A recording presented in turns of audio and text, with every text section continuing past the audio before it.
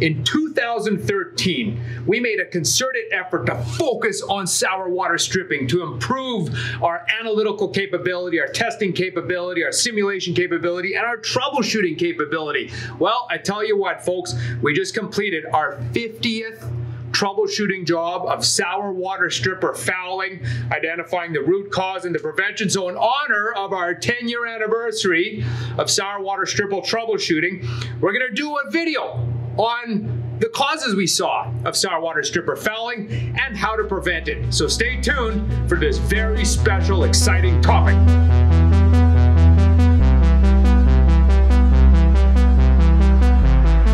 Welcome to the Experts Network. Hi everybody, and welcome back to the Experts Network. My name is Ben Spooner. I'm an engineer with Amine Experts, and today's topic is on the fouling of sour water strippers. It's a very common problem in the refining industry, something we've been dealing a lot with these past 5 to 10 years. And when we foul the stripper, a lot of bad things happen.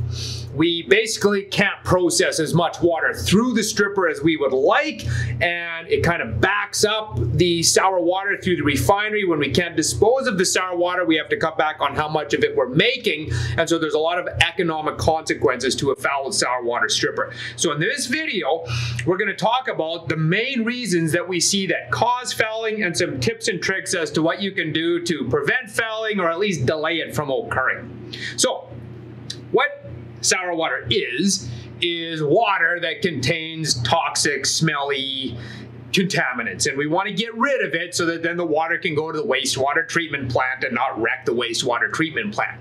The main two specifications sour water has to meet is on H2S and ammonia. So those are the two main components we want to get out of the water. Now, when those two things are present in a liquid form, they're usually either there as ions or as a salt reacted with each other, and neither of those have a vapor pressure. So you can't just get rid of ammonium bisulfide, say, out of water by whatever, shaking it or depressurizing it. You have to heat it up. You have to cause a little bit of chemical reaction, create those thermodynamic conditions necessary for what was a salt to become the individual ingredients that made it up in the first place, which is H2S and ammonia. Those two do have a vapor pressure. Those can be stripped out of the liquid phase into the vapor phase. So that's what sour water stripping is. It's when we heat everything up. Now, when we drive H2S and ammonia out of the water, it changes the pH of the water. And so that combination of an increase in temperature and a change in pH, sometimes upwards, sometimes downwards, depends on the stripper, but that can cause a lot of other chemical reactions to occur inside that stripper as well. And that's often what leads to fouling. So let's kind of go through this one step at a time. Step one of a sour water stripper fouling troubleshooting job is you need to identify where the fouling originated, because this oftentimes can lead you down the path that you want to go as to what caused the fouling. So for example, fouling in the upper part of the stripper is oftentimes caused by ammonium salts. So ammonia, which is a strong base, reacts with pretty much anything acidic, most commonly H2S or CO2. If we cool the liquid down, those salts precipitate, and it's kind of like pouring concrete inside the pipes or your overhead condenser. So the cool areas of the plant are where we're at most risk of ammonium salts. Now, there are other salts that may be present in the water, salts containing calcium or magnesium. Those tend to stay until we start boiling off the water.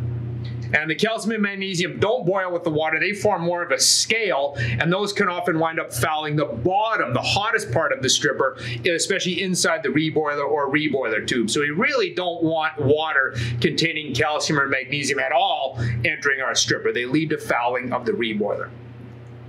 Another thing that can cause fouling is sulfur. Ugh. You don't normally just put sulfur into the sour water stripper. It forms. It forms from the decomposition of usually either ammonium polysulfide or sulfuric acid.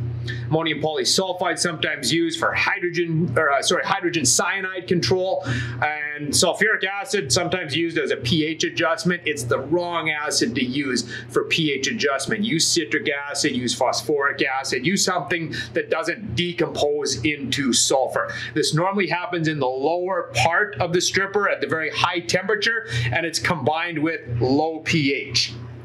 Sulfur fouling, although it happens, not super common. Far more common is particulate-related fouling, just simple suspended solids in the water. Now, if the water itself is very, very dirty, that's going to cause fouling right where the water enters the stripper. Because going through the pipes, the water is flowing very quickly, but into the stripper, where we open up in diameter, the flow rate of the water slows down, and so these solids can precipitate out.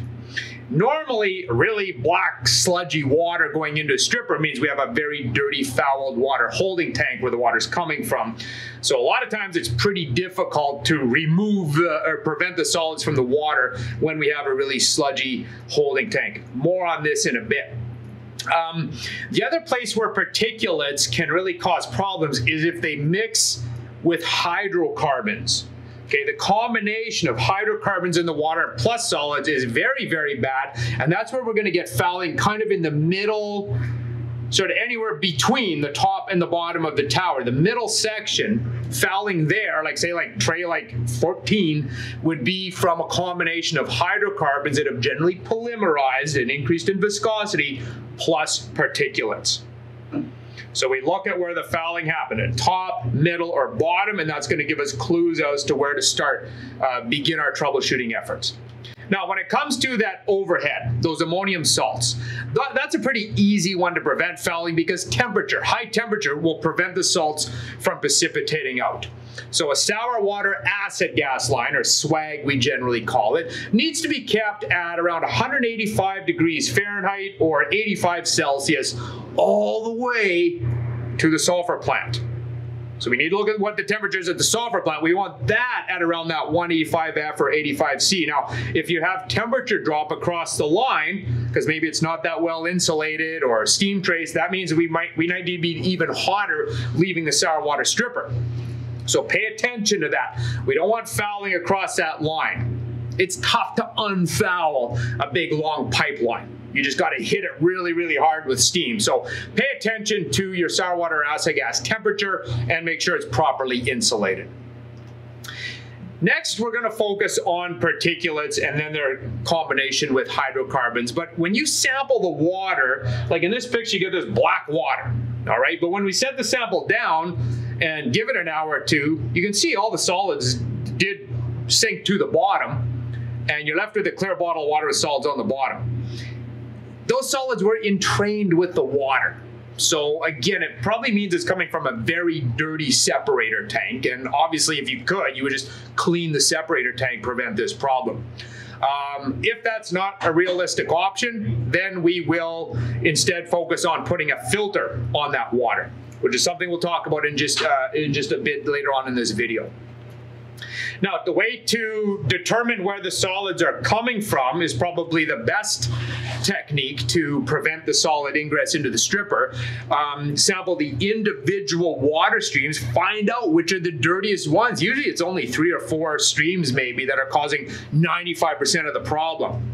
Now, when you're sampling sour water looking for solids, you got to be a little bit careful because a lot of the chemicals in sour water are very reactive with oxygen. So you want to remove the solids from the water before oxygen touches them.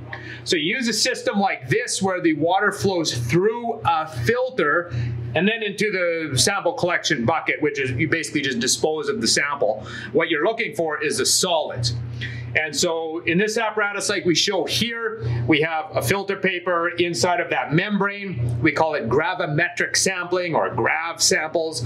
And you get a little filter paper with solids. From there, we can analyze those solids, figure out what they are, maybe what's causing them, and go to the root cause and prevent them from getting into the water in the first place. Very useful form of sampling and analysis when we have particulate ingress in our water. Now, what those fouling contaminants are going to be is usually some kind of corrosion product, like an iron-based corrosion product, or a lot of times coke. If you have a coker in your refinery, that coke dust, which as you know gets everywhere, can get into the water, and it creates a lot of fouling potential in the sour water stripper. When we get buildup of these particulates in the stripper, they don't really hold temperature. They're kind of cold areas. And again, that's where salts will precipitate. If we have salts in the water, they're going to want to cling to these solids. They're going to want to go to the low temperature areas. So they're a catalyst for salt precipitation, which causes that lump of solids to grow even larger inside the stripper. So you don't want buildup of solids in the stripper. And they're especially bad when we combine with hydrocarbons. So for example, this is the internals of the stripper make a big difference as to how prone the stripper is to fouling. Here we have a packed sour water stripper full of what we call black shoe polish. It's a combination of hydrocarbons and suspended solids. The hydrocarbons are of high viscosity, the solids stick to that, and then the salts from the water start precipitating out into there. Honestly, you guys, we don't recommend packing usage in sour water strippers at all. It's a really risky choice of internals. When everything's clean, yes, they are a little bit more efficient. You can put more water through, more steam through a clean packed tower, but they rarely stay clean for long. You're better off choosing a type of internal that's more resistant to fouling, like Copeland Pro valves or Sulphur V-Grid. You know, a lot of these tray vendors create valves where the water kind of flows over ramps. And even if there's solids in the water, they just flow over the ramps and over into the downcomer. Now, you can still have fouling of the downcomer, but that takes a lot longer to become a problem. What we don't get is fouling of the trays. You don't see the high differential pressure across the tower, and the trays tend to last a lot longer before we run into any serious operational issues. As I mentioned, worse is if we combine solids with hydrocarbons. Solid ingress with hydrocarbons is brutal, and the heavier the hydrocarbon, the worse the fouling is going to get. Like you see in this video, this was just a feed sour water sample into a stripper we recently tested. Ugh, look at that stuff. You see how the solids cling to the hydrocarbons? You shake it up and they right away just go right back to the top. Now, ideally, this sort of thing would have been separated out of the water in the upstream flash tank or sour water holding tank. So obviously, our main focus needs to be on those tanks and ask the tanks, why did you let these hydrocarbons through? Something went wrong there. But until you figure that out, this is what's going into the stripper. Now, in the stripper, as we get rid of the H2S, which happens first, the pH goes up. And in the bottom part of the stripper, we then get rid of the ammonia, the pH is going to go back down. So we tend to get, you tend to see these kind of changes in pH. It's stripper specific as to what that pH is going to do. But luckily, using a simulator, good simulators now can model what the pH is going to do tray by tray. So once we know where the fouling has occurred, we then tend to put it side by side with a chart of the pH of the water, and it starts to help things make a little bit more sense. So using a simulator in conjunction with analytical techniques is a really powerful way of troubleshooting fouling. Okay, as I mentioned, hydrocarbons really shouldn't be getting through the flash tank or the water holding tank. So let's break down the flash tank a little bit. We have two things we can do. One, lower the pressure as much as possible, and that's going to allow hydrocarbons to vaporize rather than remain in liquid form. Or yes, you may be able to skim them if you have enough residence time, but a problem we've seen in a lot of refineries over the years is we've increased the water going to the sour water stripper system, but we haven't increased the size of the flash tank or the stripper itself. So residence time has gone down, which means hydrocarbons go right through the flash tank. So one thing we can do when we're sampling those individual streams feeding the flash tank is make sure they're actually sour in the first place.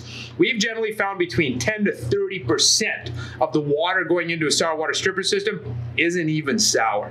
It can go straight to wastewater treatment and give us a lot more residence time in the flash tank. Next, we have the holding tank. So after the flash tank, the sour water holding tank, kind of two big things here. Again, residence time. So the bigger the tank, the better. Run it at about half full. You do want space for in case there's a downstream upset. We need to store water for a while, but you run it at about half full. And be careful. What's floating on top of that water is nasty. Don't let the tank level drop too low or you'll suck all that nastiness into the sour water stripper. Now you immediately get fouling, not much you can do. So control the level and have as big a tank as possible. You really want to focus on the water leaving that tank because that's what's going to the stripper. Analyze that stuff. So there's a couple different ways of doing it. What we prefer is to use a combination of a particle filter followed by a coalescing filter. And these are portable little filters we put up on tripods, and you just put a slipstream of water through for anywhere from 24 to 48 hours, whatever it takes to get a good, decent sample of the contamination in the water. What you're going to normally get if hydrocarbons were a problem in the first place is we wind up getting a bottle of those concentrated hydrocarbons. And then we can do some good test work on it. The first test we do, demulsifier. Okay, you can see what we have here. There's 3 vials showing. One vial has no demulsifier, so it's just that contaminant we pulled out of the water, added right back into the water. We shake it up. Beside it is the exact same test, but with different demulsifiers added. And then you shake them all at once, put them down, and you see how quickly it takes for those hydrocarbons to separate. When you find the right demulsifier, the hydrocarbons will separate out of the water in seconds, minutes, okay? Without the demulsifier, sometimes it takes a lot longer. So these demulsifiers are a very powerful tool to increase the efficiency of your separation tank. Get rid of the hydrocarbons in the tank, don't let them go with the water. And if all else fails, then you put a filter on the water. This is definitely a growing trend in the refining industry. Normally you put a particle filter first, followed by a coalescer that's going to remove all solids, all hydrocarbons out of the water. Kind of like what you see in a lot of amine plants.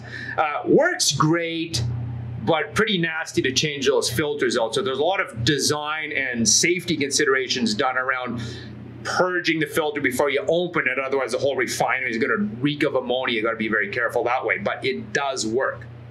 Okay, in conclusion, to try to keep these videos kind of short, preventing or delaying fouling, you can sample the individual water streams and target the most contaminated ones. Just clean up those a couple streams. Sometimes makes a huge difference. That's quick and easy. If you can, reduce the water flow through the flash tank and holding tank, and you do that by measuring which streams do not have H2S. They can be routed right to wastewater. Reduce the flash tank pressure if we can to try to flash off more hydrocarbons. Don't let the holding tank level get too low. We don't want that rag layer, that scum layer to go with the sour water. Use a demulsifier to increase rate of separation. Install a filter on the sour water feed. And as far as the sour water internals go, use fouling resistant trays. That is fouling in a sour water stripper in a nutshell, you guys. Thank you very much for joining us here on our YouTube channel. Please subscribe to our channel so you don't miss when we have the time to put these videos together. Thank you very much for your support, and we'll see you next time. Inside your piping or condenser tubes, and what the? I'm just trying to do my job. If there's anything else I can help you with, let me know. Siri.